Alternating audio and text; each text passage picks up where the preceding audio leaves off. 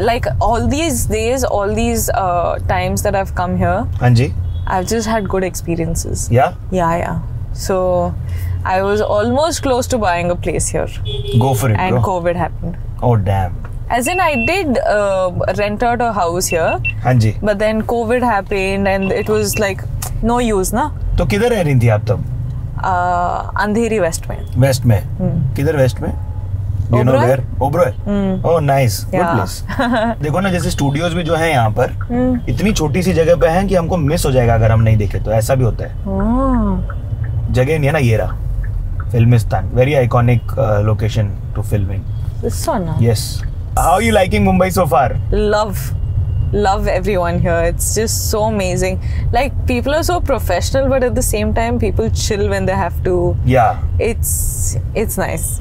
But बहुत काम होता है भाई इधर. It's very fast. The city is just like tuck, tuck, tuck. It's amazing. Like, it's so funny how Hyderabad में ना,